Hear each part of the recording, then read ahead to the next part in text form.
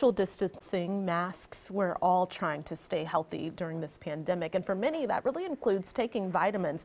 But now those gummies you have around the house could actually be putting your children at risk. KXAN's Investigator, Arezow Doost right now with the warning from the Poison Center to all parents. Little ones are often on the hunt for a treat, but what looks like candy, tastes like it, could be something else, like vitamins. They're like, oh, this tastes good. I'm going to take another one. It's a vitamin. It can't hurt me. The Texas Poison Center network is seeing a spike in calls about children under 5 years old taking too many vitamins during the pandemic, a 34% increase from last year. A lot of vitamins are okay. We worry about vitamins with iron in them because that can be deadly for kids if they take too much of that. I got crocodile. Most kids' vitamins don't have iron, but prenatal and some adult vitamins do. What could too much iron do to a child? As you begin to have nausea, vomiting, you can develop diarrhea.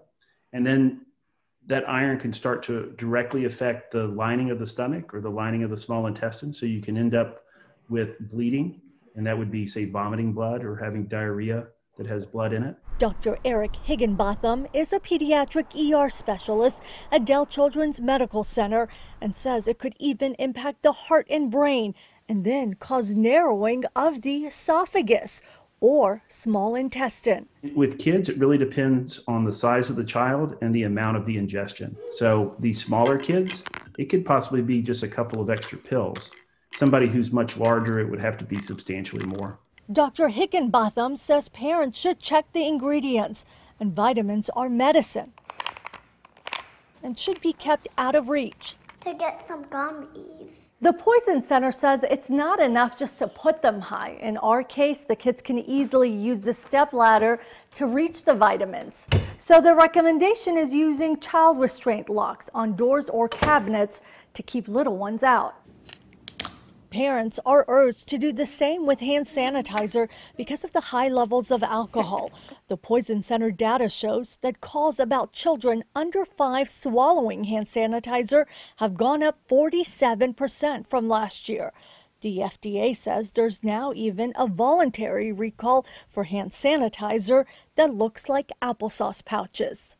Even sending your kids to school with hand sanitizer.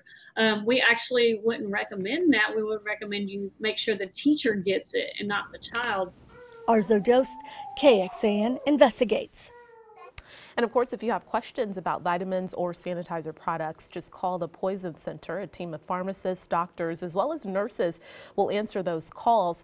Here's a hotline number right now that you can call: 1-800-222-1222.